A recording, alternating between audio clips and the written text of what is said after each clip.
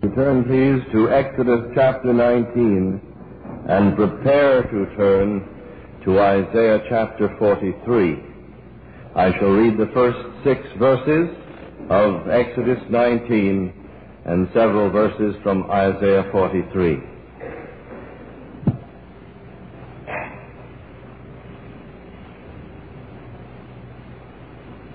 In the 3rd month, when the children of Israel were gone forth out of the land of Egypt, the same day came they into the wilderness of Sinai.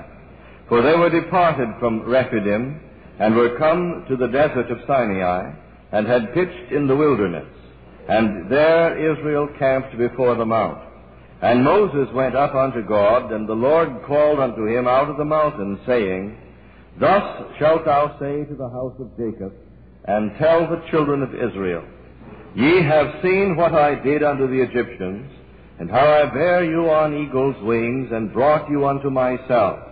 Now therefore, if ye will obey my voice indeed, and keep my covenant, then ye shall be a peculiar treasure unto me above all people, for all the earth is mine.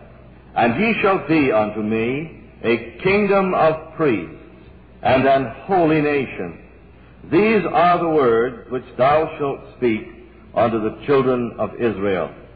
Now to Isaiah chapter 43, if you will.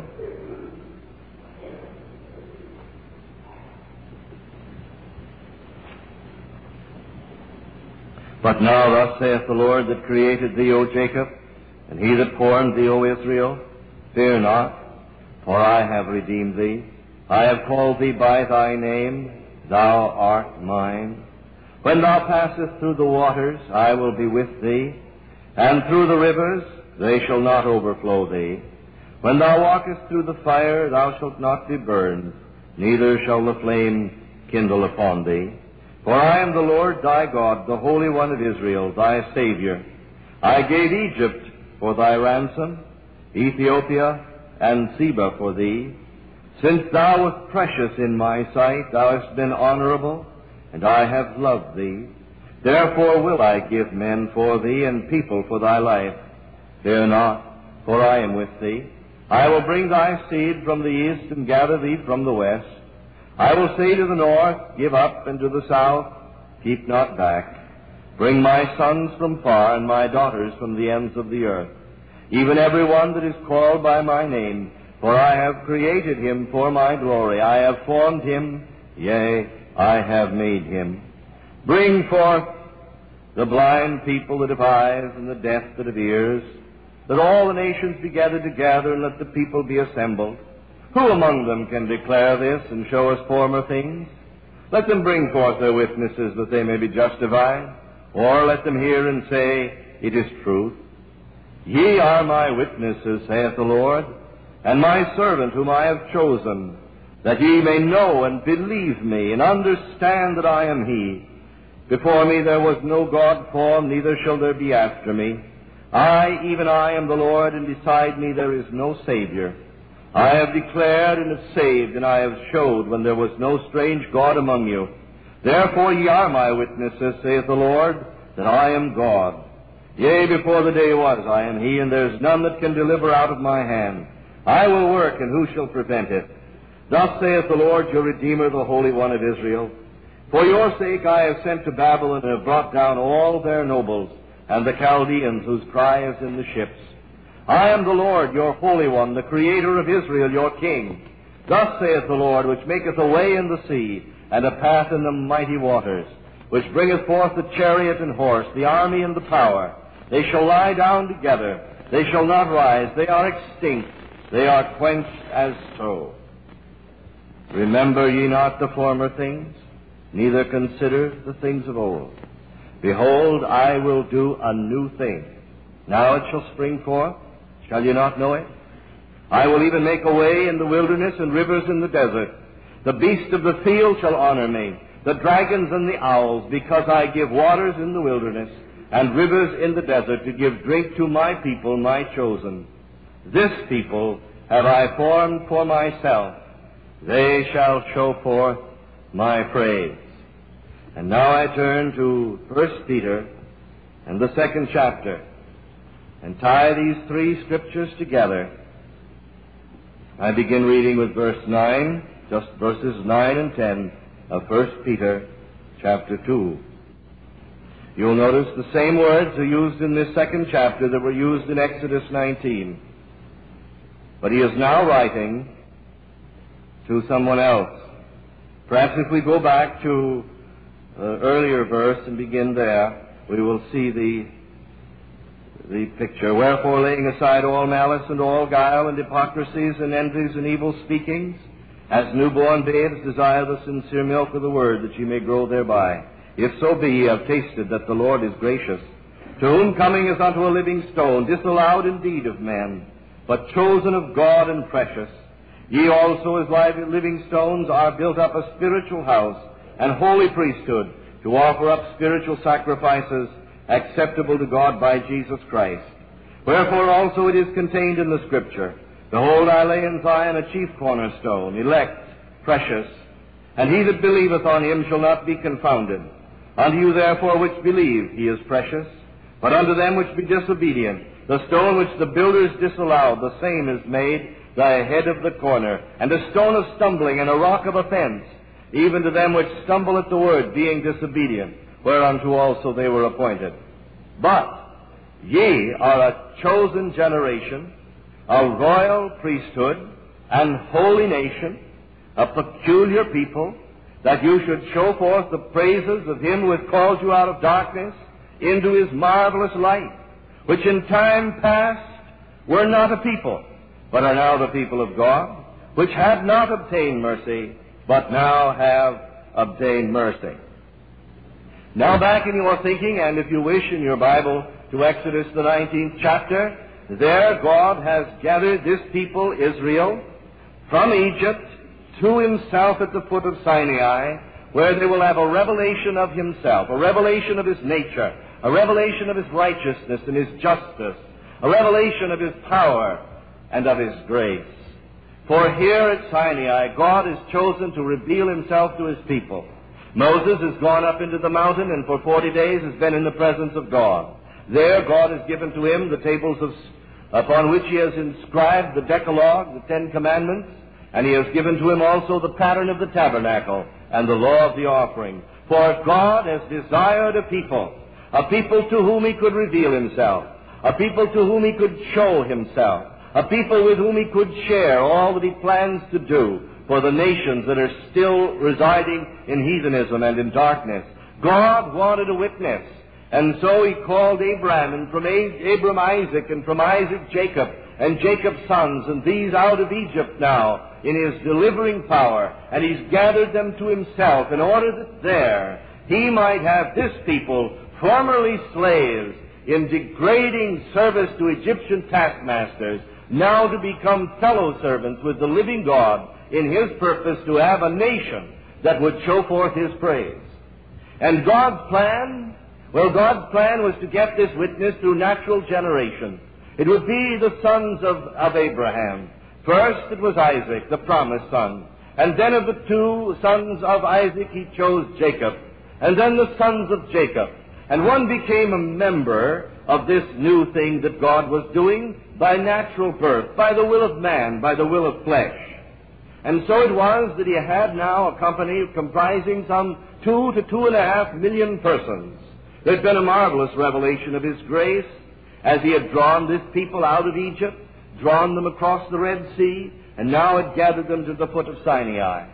You see, God's purpose was that they, in understanding him, should realize his presence in their midst. So he gave to Moses, as we said, the law of the offerings and the pattern of the tabernacle. This, as you understand, was to be the house of God's dwelling. It was to be a picture of the life of the believer. It was to be the revelation of God's grace, an unfolding of the means whereby men could come into fellowship with God. Oh, it was to be the center of Israel's life. For there would be in the daytime the pillar of cloud, and at night the pillar of fire. And from any part of the encamped people, they could look up and see that God was still in the midst of his people. It wasn't God's intention that this people should abide by his rules, should obey his will and wish, should respect his plan, and should share in his purpose. And so he gave them every reason to cooperate with him, every incentive, every blessing, everything that it was possible for God to do to have a people enthusiastically cooperative. God did. And thus, here at Sinai, he has said that if you will obey my voice and keep my covenant, then ye shall be a peculiar people, a pecuniary, a purchased people. And ye shall be a kingdom of priests, a royal priesthood. And ye shall be a holy nation. And this was what God intended Israel to be. But actually what happened? As we saw last night, within just a few generations, that generation that gathered there at the foot of Sinai died in the wilderness. Their bones bleached the path along which Israel encamped. For God could not fulfill his purpose until that generation of unbelieving men should have died. And then after he did get a company that would follow him into the land, it was just 2 generations later that they began to serve Baal and Ashtaroth. And so the history of Israel was one of declension, one of bondage and captivity and recovery, and further declension and bondage and captivity and recovery, until we come to this 43rd chapter of Isaiah, which we will have to call the continental divide of the Scripture. Some years ago as a lad, friends took me up to northern Minnesota, and I recall when a relative broke a stick in two, walked out on a little bridge that the State Park Service had put into this, over this little stream, this spring or whatever it was, and he dropped the stick as far as he could, one here and one there, and as we watched, one began to slowly float to the north and the other to the south. We were to that place called the Continental Divide, and all the water north of that particular spot would then finally go up to the Hudson Bay or on further north. The water to the south would end up in the Gulf of Mexico. We were to the place where the waters would flow in opposite direction. And so Isaiah 43, in a sense, becomes the continental divide of Scripture. For here, God tells this people Israel of what he has done. And then he says, bring forth your witnesses, and show me where I failed you. Bring forth those that will testify against me and say the fault was mine. Blame me if you can. I'll accept the responsibility. If I have failed you, I'm willing to rectify it. If I have not done what I should, I'll make it up to you. But if the fault is yours, then understand that I'm going to exact it of you. And so here in Isaiah chapter 43, he says something like this: Israel, I'm through with you. You're no longer going to be my prime objective and purpose any longer. I'm going to do something else. And we find this set forth here explicitly in verse 18. As here through the prophet he turns to this nation and says, don't boast of your past. Don't be so proud of your heritage. Don't rest on what Moses and the judges and the prophets said and did. It's far too late for that. It's far too long a time since then. Remember not the former things, and neither consider the things of old. Don't look backward any longer. And then he said, behold, I will do a new thing. God is going to do a new thing, an entirely new thing. What will this new thing be? First, he says, I will make a way in the wilderness. I am going to go to that place that is called wilderness, where no water is, where no life is, where only death reigns. And the picture would be of the desert out west of Palestine, that desert in which hardly so much as a cactus could grow. And there would be the thought that would come to the minds of the people when they heard the word wilderness. A place of desolation, a place where no life was. Only the hardiest of beasts could survive, and man only if he took his provision with him. But he says, I'm going to go into this wilderness, and I'm going to make a way, and I'm going to make rivers in the desert. And the beasts of the field, these are unclean, these that you've been forbidden to eat, these that you look down upon, these that you call heathen, these that are vile in your eyes and condemned by you, these beasts of the field will honor me. if I can't get honor out of Jacob's sons, and out of Isaac's family and Abram's kin, then I'll find someone that will honor me. I'll make a way in the wilderness, and I'll put a river in the desert, and the beasts of the field will come, and the dragons, or those little things that would climb up the wall of our house in Africa, these little lizards, and the owls, which Israel was forbidden to eat. All of them unclean, the kind of thing that was in the sheet that was let down from heaven that Peter saw. He said, I'm going to take this that you consider of no value, this that you consider beyond your use, that you've been told is valueless.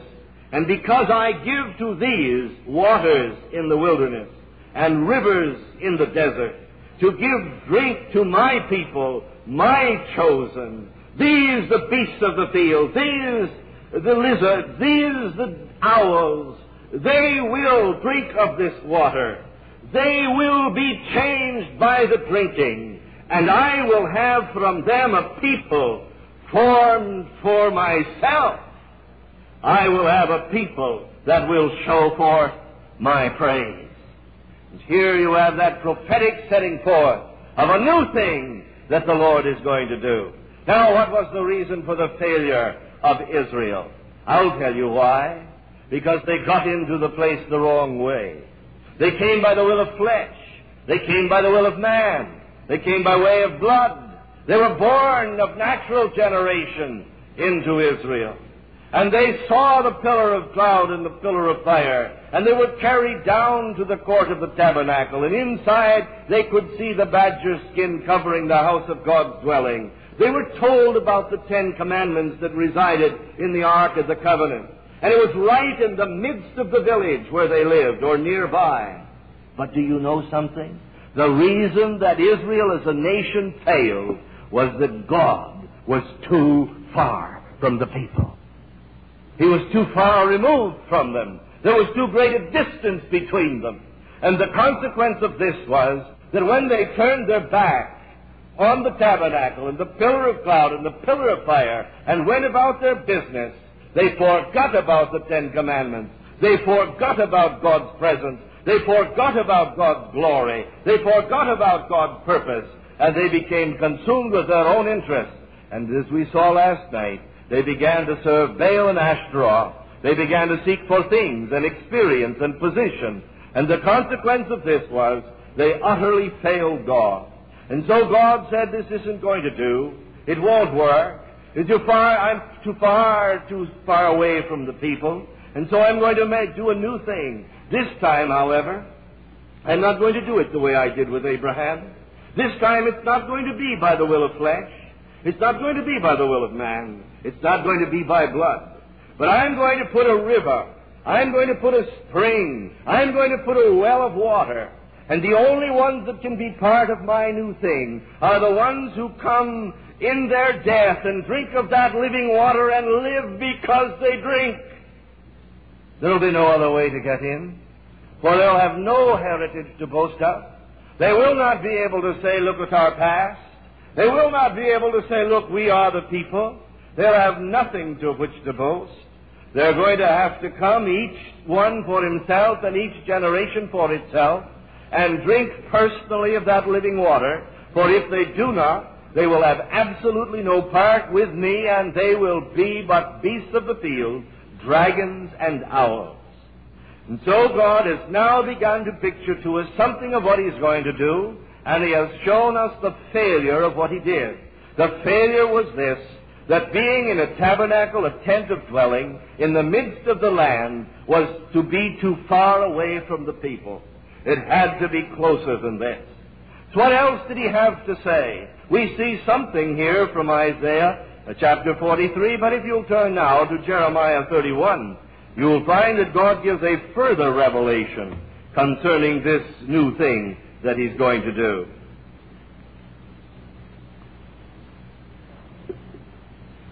Behold, the days come, and I read from verse 31, Behold, the days come, saith the Lord, that I will make a new covenant with the house of Judah and with the house of Israel, not according to the covenant that I made with their fathers in the day that I took them by the hand to bring them out of the land of Egypt, which my covenant they break, although I was an husband unto them, saith the Lord. But this shall be the covenant that I will make with the house of Israel. After those days, saith the Lord, I will put my law in their inward parts, and write it in their hearts, and will be their God, and they shall be my people. And they shall teach no more every man his neighbor, and every man his brother, saying, Know the Lord. For they shall all know me, from the least of them unto the greatest of them, saith the Lord. For I will forgive their iniquity, and I will remember their sin no more. Do you notice? He said, I am going to make a new covenant. We'll find that a little later, but bear it in mind now. This new covenant begins with forgiveness of the past. It begins with the washing away of the guilt of other days. It begins by removing all of the transgressions and the guilt that those transgressions have acquired. It begins by taking one out from the sentence of death. But it doesn't stop there. He said, I'm going to make up for one of the deficiencies of the past. There I inscribe the law on a table of stone and put it in the Ark of the Covenant.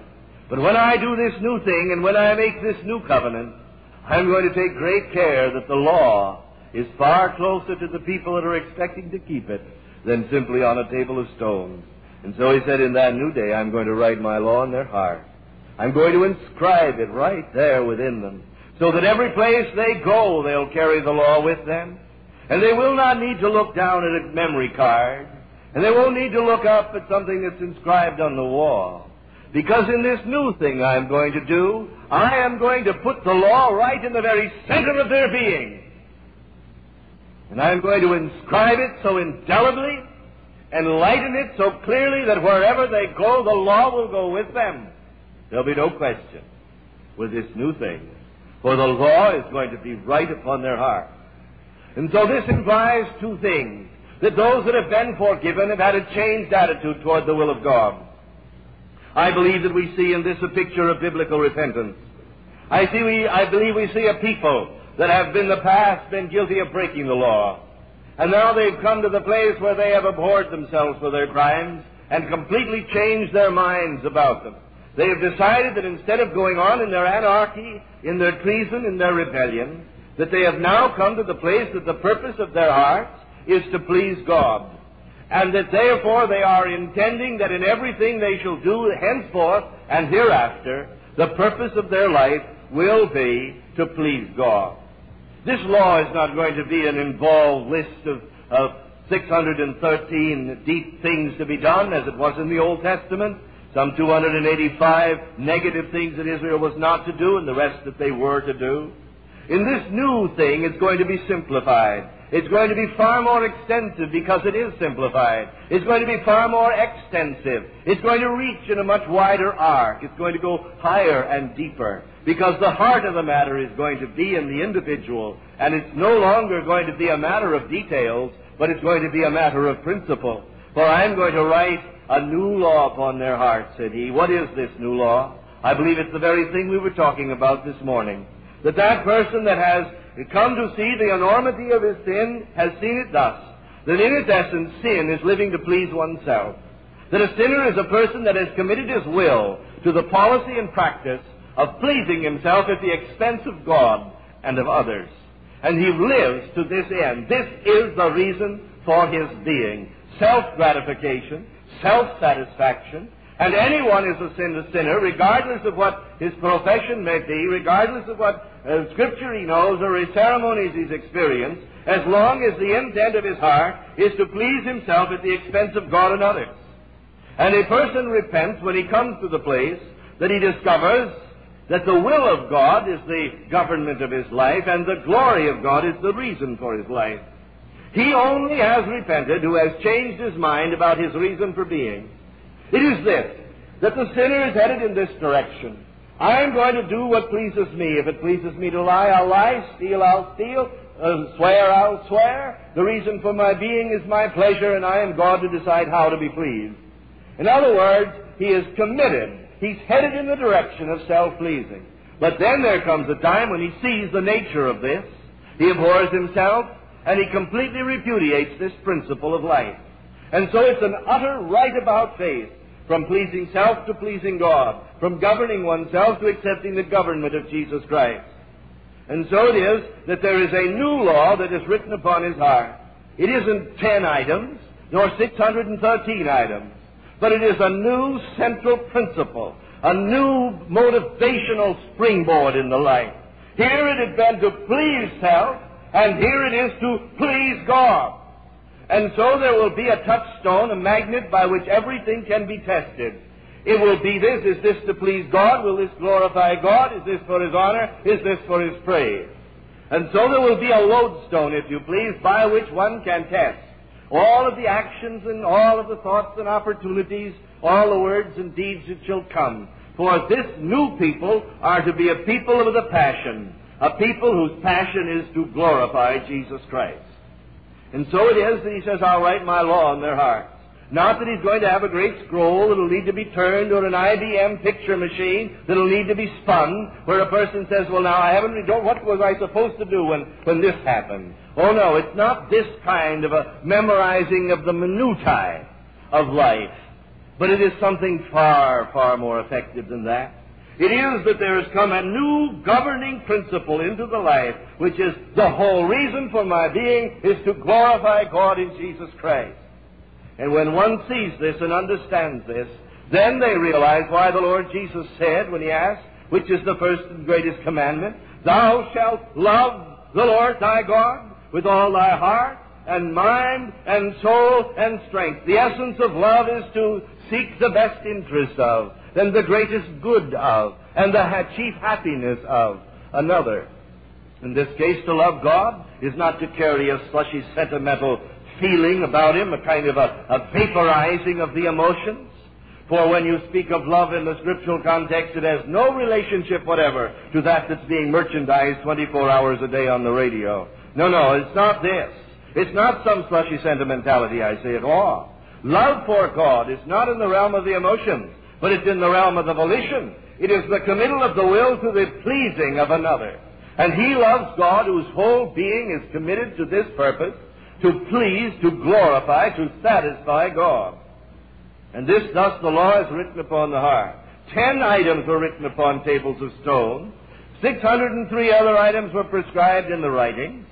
And all of this Israel broke. And so he said, now I'm going to put a new law in your heart. It's going to be this: thou shalt seek to please, seek to gratify, seek to satisfy, seek to glorify God with all your heart and your mind and your soul and your strength.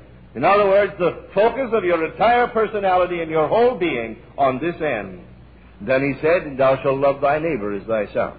Here again, it's not sentiment, it's not emotion.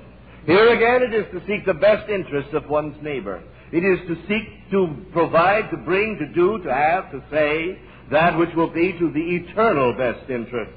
Now, as a father, it's my responsibility to seek the best interests of my children. And this means that there are times when it's necessary for me to do that which incurs their momentary displeasure. For instance, when a little child will look into the daddy's face, as Sarah did one day, when she was old enough to know better at least, and I said, Sarah, stop pulling the leaves off Mother's plant. And she smiled at me and pulled another leaf. I said, Sarah, dear, stop doing that. She smiled and pulled another leaf. I said, Sarah, stop that or Daddy will spank you. She looked at me and put her little foot down on the floor and said, I won't. Well, she did. I got to the seat of the problem immediately and began to broaden her understanding and applied where it was appropriate, and so the consequence was she did. But you see, it was necessary for me at that time to incur her momentary displeasure in order to secure her lasting best interests. And so it always is with a parent, that their concern is not the pleasure at the moment, but the good for the future. And thus the Bible has said about pastors, reprove, rebuke, and exhort. Mind you, it's extremely costly, because most church members would far rather be damned by faint praise than to be saved by helpful criticism. And the consequence of it is that this is an extremely costly part of your ministry. But nevertheless, for your neighbors, for your friends, for your family, for everyone you meet, to love your neighbor as yourself is to seek the best interest, the eternal best interest, greatest good, and highest happiness of all men, including yourself and God. Now, this is the law written upon the heart. It's a simple thing, isn't it? It isn't a great code of details that you'll have difficulty remembering. It's a matter of principle. That from now on, your life is to be committed in the direction of seeking the glory of God and the good of others. Well, we can see that, I think, that this is essentially what's involved in repentance. I would have called to your attention something that I'm not commending. I'm simply using it as a contrast to show you that the church as we know it, the evangelical church as we know it, has not learned this principle. I want to say it again. The church as we know it in America, the Protestant church in America, has not learned this basic principle of repentance. There is a group in America that is called moral rearmament. I'm not advocating it, but I must use it as an illustration of the dynamic of this principle when it's released with nothing more energizing than human personality. Years ago, a man by the name of Frank Buckman, a Presbyterian preacher, established something that he called the Oxford Movement after John Wesley's class meeting. It had a short history for some years, and then it was dissipated by its own inner weakness, but it had great good in the lives of many and touched many lives. I meet people all over the country that got started in the direction of reality because of something there. But again, I'm not either commending or condemning that. It's just a matter of history that Frank Buckman started moral rearmament, and then it stopped. But then it started the Oxford Movement. Then in Europe, and in Switzerland particularly, he became aware of the necessity for the release of moral energy in our chaotic world. And so he formulated a group called Moral Rearmament. It had some of the principles of the old Oxford group movement, particularly the four absolutes. But it wasn't Christian. It had no recognition of Christ. But it was simply the means whereby there could be the release of moral energy in the world. In moral rearmament, the four absolutes are these: absolute love, absolute unselfishness, absolute truth, and absolute purity. And this has its appeal particularly to the up and out, to the wealthy, to those that have some influence. We find that there is out in Mackinac Island an annual gathering for this group, and there are papers and publications that they are disseminating, especially in the East. But the essence of it is this: if a person that's been living a typical materialistic, selfish, sensual life feels that there is something more, and they're approached by moral rearmament, the approach is this: they ask the individual to list all of the things in his life which are contrary to these four absolutes: all selfishness, all hatred, all untruth, all impurity. List them all. And then in the presence of somebody else, verbalize them, say them. Say them out loud. And then, having done that, to make a verbal committal in the presence of others, to live the life from that time on, governed by these four absolutes, these four principles. And so what they are is a public committal of the hope of the individual to live a life of absolute love, absolute unselfishness, absolute truth, and absolute purity. Now, it hasn't gotten very far in America because it's difficult to get people to be willing to make that kind of a committal. But there's been a startling success in Europe. For instance, about 12 or 14 years ago, Buckman and his followers went into the Ruhr Valley of Germany, in West Germany. At that time, about 70 to 80% of the laborers, the union members, were card-carrying communists. And so he had a very difficult field. The Ruhr was in a chaotic condition, and the communists were doing their best to keep it that way, to keep Western Germany from experiencing a reconstruction and a return to industrial strength. So, all they did, the moral rearmament representatives, was to go among these men, present this to them, and say, look, it's to your advantage. And so they got the union leaders, the union followers, and the industrialists, the employers, and the owners of factories, and together they made a commitment to absolute truth, purity, love, and unselfishness. 2 or 3 or 4 years ago, Konrad Adenauer, Chancellor of West Germany, wrote to Frank Buckman, and he said, during the years since you first went into the Ruhr, we have seen a surprising change. For instance, there's been a minimum of work stoppages due to strikes. There's been a maximum of cooperation and a minimum of friction. And furthermore, the communist interests have decreased tremendously. In fact, today we're happy to report that it's less than 8%, somewhere just over 7%, as against the 70 to 80% when you began, that are now interested in the communist cause. Some months ago in New York City, a film was shown. It was a documentary film. It was called the Crowning Experience. It was made by the followers of moral rearmament in West Germany and in France.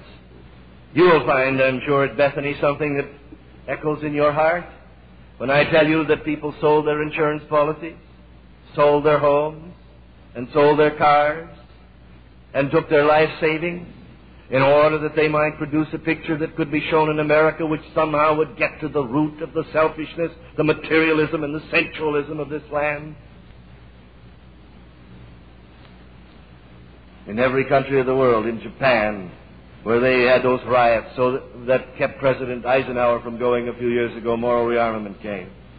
And so it was in South America, in Brazil, in Uruguay, in Venezuela.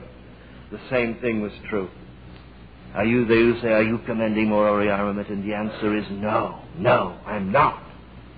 You know why? Because I believe that these four absolutes are nothing more than repentance codified. That's all.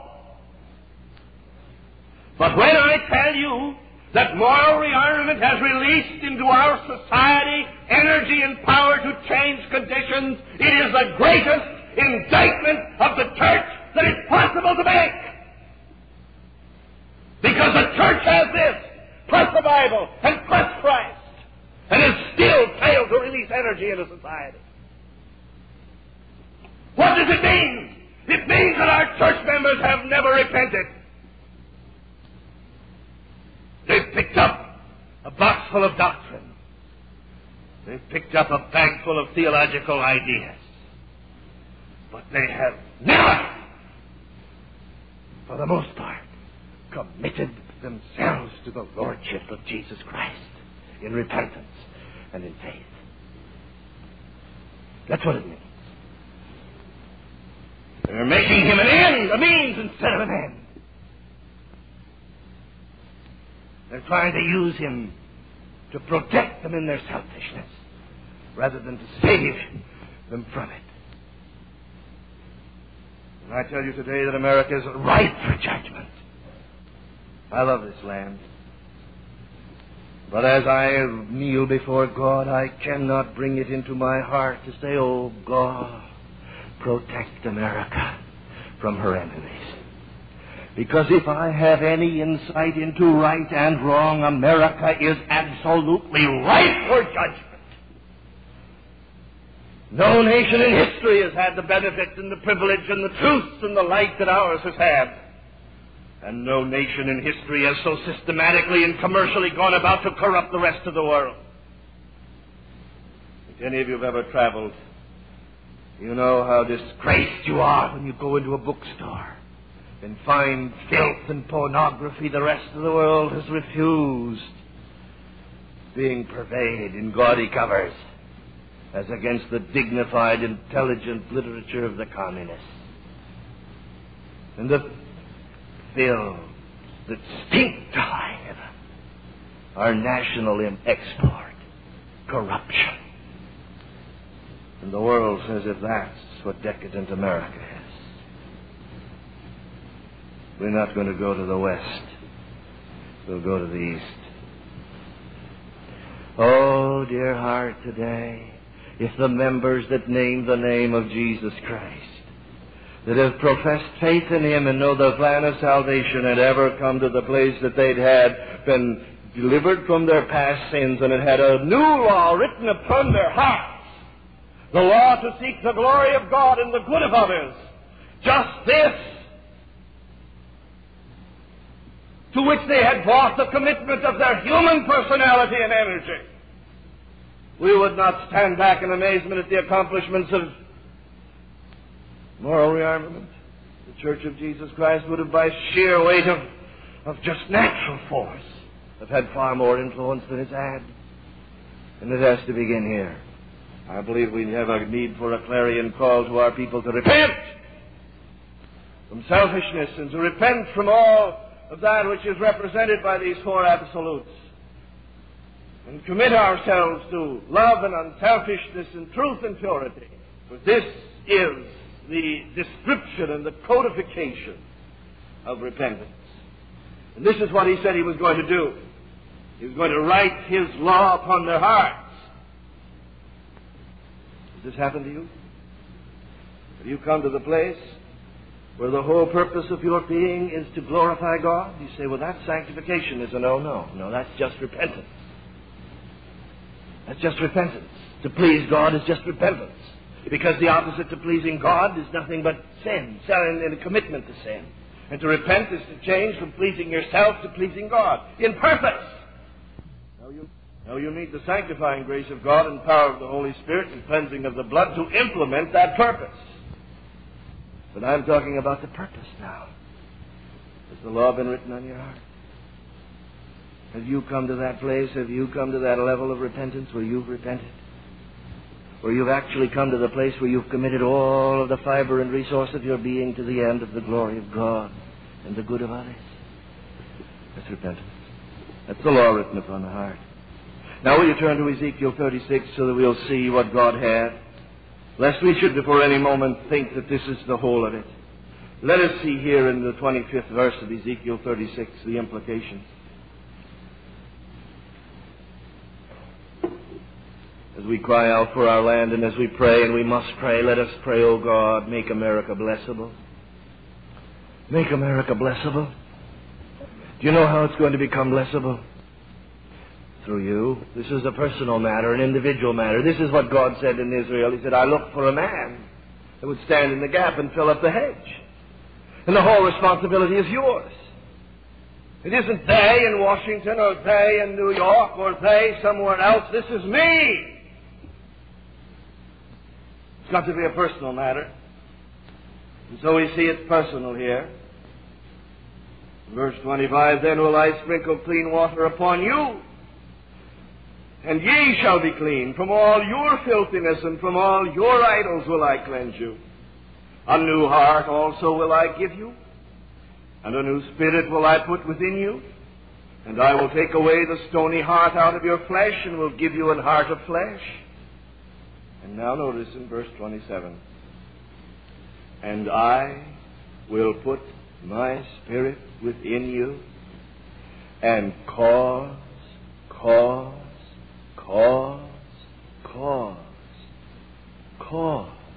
you to walk in my statutes. I will cause you to do it. I didn't say that I will command you. He says, I will cause you. I will cause you to do it. And ye shall keep my judgments and do them. And ye shall dwell in the land that I gave to your fathers. And ye shall be my people. And I will be your God. And I will save you from your uncleannesses. And I will call for the corn and will increase it, and lay no famine upon you. Do you see what he has said? I'm going to do a new thing. I'm going to go to the heathen. I'm going to go to these that have had no part in the promises. These that you call dragons and owls. These that are the beasts of the field. And I'm going to bring a river of living water. We'll drink of that, and the first thing that's going to happen is they're going to have a new heart. And the law is going to be written upon their heart. I'm going to take away the heart of stone of rebellion. I'm going to give them a heart of flesh, pliable, moldable, directable. And I'm going to bring you to a place where the purpose of your heart and life is absolutely contrary to what it was before. Previously, you lived for self-interest and self-gain and self-honor and self-pleasing. But now, because of what I've done, because you've drunk of that water, you've drunk at that well, that river of living water has come to you, you're going to be inwardly an entirely new person. New aims, new goals, new objectives, new directives, new power, new government, new rule. Do you see? And then he said, in addition to making you want to do what's right, and then leaving you utterly frustrated because you can't, oh, I'm going to do something wonderful. I'm going to write my law in your heart, repentance. I'm going to take away the heart of stone, your identification with Christ, the sanctifying power of His grace. You're not going to have to carry that weight any longer, because I'm going to make it possible for you to have deliverance. I'm going to bring you to that place where you will be free from that weight any longer. It's not going to tyrannize you and terrorize you and control you. And in addition to that, I'm going to put my spirit within you and cause you to walk in my statutes. There's the Christian life, my dear. There it is. I'll sprinkle clean water upon you, and you shall be clean. From all your filthiness, from all your idols will I cleanse you. Isn't that marvelous? The past under the blood. The past cleansed. The guilt of the past removed. Justified. Forgiven. Pardoned. We don't have to carry that weight any longer. Don't have to drag that thing with us any further. Because He's going to sprinkle clean water upon us. He's going to cleanse us from all filthiness of the flesh and of the spirit. How marvelous. Do I speak to someone tonight that came into this house eaten up by the cancer of memory of your sin, the guilt of the past, crimes you've committed against God and yourself and others? And it's like a weight, you know, in China, years ago, when a man killed another, the sentence was that the murderer had to have the corpse of the man he'd killed tied on his back until the murderer went down in death with the one he'd killed. And you know, many a person has carried the corpse of his sins on his back and on his heart. He thought sin would be so pleasant. It seemed to be such a delightful thing and smart thing and clever thing at the time. And now when he wakes up in the morning, it's there. And when he goes to bed at night, it's there. Oh, what will I do? You remember that Shakespeare said of one that they looked into their hands and saw blood spots that no soap could remove, no apothecary's ointment could take away. And in desperation the cry was, out, out, damn spot, out. There was no way to take it out. And so there's many a person that has the past just weighing upon them. Do I speak to someone like that tonight? Oh, there's a fountain of cleansing. There's a fountain of living water. There's a fountain of grace. Can't you see? God's new thing began with the cleansing of the conscience and the cleansing of the mind and the cleansing of the spirit and the washing away in the flood of the crimson tide of Calvary all the guilt of the past. Can't you see? And that's for you. Do I speak to someone that's come in with a load of guilt? Then I have good news for you. The Lord Jesus Christ went to the cross of Calvary, and there He was smitten. And out of His side flowed water and blood, and it became a fountain of cleansing. He died for you. He died in your place and in your stead. He said, I will sprinkle clean water upon you, and ye shall be clean. But not only that, He's not only going to cleanse you from the guilt of the past, but He asks you to come as the condition for that cleansing, completely purposing from this moment on to please Him, to glorify Him. He didn't say you had to do that before you could be cleansed. He said you had to purpose to do it. You had to want to do it. You had to intend to do it. It had to be the goal and aim of your life, and God knows whether this is real or not. And this is what repentance is. It's why He says, repent and believe. Change your mind about who's boss. Jesus Christ is going to be boss from now on. Change your mind about for whom you're living. Not yourself, but for Him, for His glory and the good of others. But I speak to you tonight, dear heart, under a weight of guilt. You come. I speak to you, church member, that have lived for years under the cover of theology, but you've never had your heart exposed. But tonight, or in days past, you've discovered that you have an impenitent heart. Won't you come tonight to Him? I speak to you, dear Christian. You say, oh yes, my purpose is to please Him. My purpose is to glorify Him. The law has been written upon my heart, but oh, I carry the body of this death. My traits, my tendencies, my natural disposition, and my appetites, these things haunt me. Oh, is there not victory? Yes, there is victory. There is victory. For He says, I will take away the stony heart. He took it with Him to the cross. That's why He's taken it away. He went there as you. He went in your place and in your stead. And if you will realize that He died for you and He died as you, that He could deliver you from the domination and the control and the bondage to your tendencies and your traits and your disposition and your nature. And if you will deal with trait and tendency and disposition and nature as the evil thing it is, and come confessing that you need deliverance not only from what you've done but from what you are, then He will take away that heart of stone. He took you with Him to the cross. And if you will see yourself crucified with Him, then God will release the moral victory of Calvary into your life and deliver you from the tyranny of yourself. But that isn't all. It's one thing, as we've said, not to do what you shouldn't. But oh, how can I be caused to walk in His statutes? Isn't there some way that this purpose of my heart can be implemented? Isn't there some way that power can be released in my life? I know that I ought to give light. I know I ought to illuminate the darkness. But where is that power? I know I ought to witness. I know I ought to speak. But where is that release, that freedom, that power? And He said, I will put my Spirit within you and cause you to walk in my statutes. So tonight the invitation to you is to come to Him and allow Him to deal with whatever need you have, to put His Spirit within you, quick, empowering, covering, baptizing, immersing, submerging, equipping, enduing, anointing, until it's no longer you, but it's Christ living in you. This is His new thing. Don't you see? A river of living water that would take away filthiness and put a new law in our hearts. Take away a heart of stone and put His Spirit within us. There it is. There it is. And He wants you to come.